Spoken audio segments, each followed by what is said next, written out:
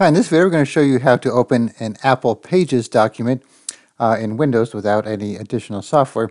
So there's a couple ways you could do it.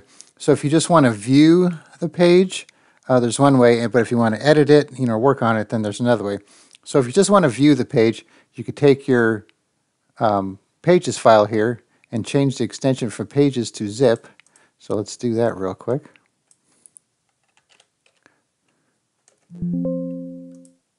And then once you open it, you'll see the contents of the file, and you want to look for the file called Preview. And you can see here we have our resume template file, but it's just an image. We can't do anything with it. And there's also a couple smaller versions as well. Okay, so we're going to change this to back to Pages. So now, assuming you have a Google account, which most people do, you could upload this to Google Drive and then convert it.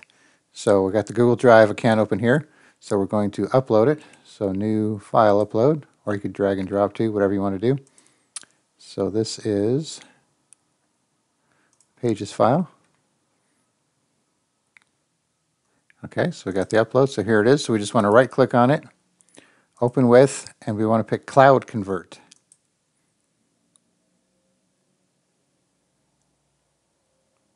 So you want to sign in. You want to give Cloud Convert permission to talk to Google Drive. Okay. And if you don't have an account, you just need to register real quick. Just make a username to go along with your email address here.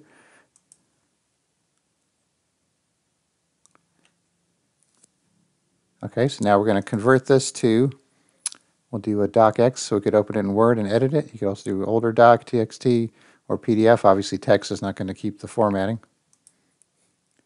And if you could check this box, it'll save it to Google Drive automatically.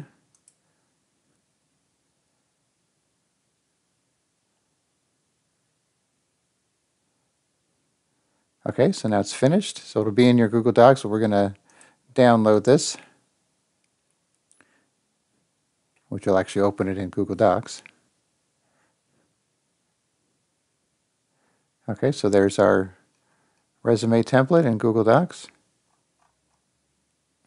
But one thing you notice, depending on what you're downloading or what you're converting, so see how this is not, it's treating it like an image. You can't edit it. You could delete it and add your own text if you want. But if you were to download it from your Google Docs here, or your Google Drive, I should say, so now that it made the file here, so you could right click on it, download.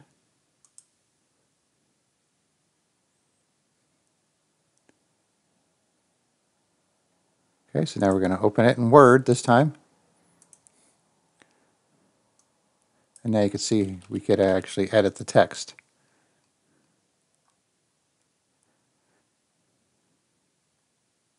So once again, to view the file, change the extension from .pages to .zip, then you could open it and look for the preview file. Or if you actually want to work on it, you could upload it to your Google Drive, right-click on it, open with, do Cloud Convert, make an account if you need to, pick your format, and then you could either try and open it in Google Docs Online, see if it'll let you work on it. If not, you could just download it and then work on it in Word, or maybe you could save it as something else in Word and then re-upload it to your Google Docs. Maybe it'll let you work on it in Google Docs that way. All right, thanks for watching, and be sure to subscribe.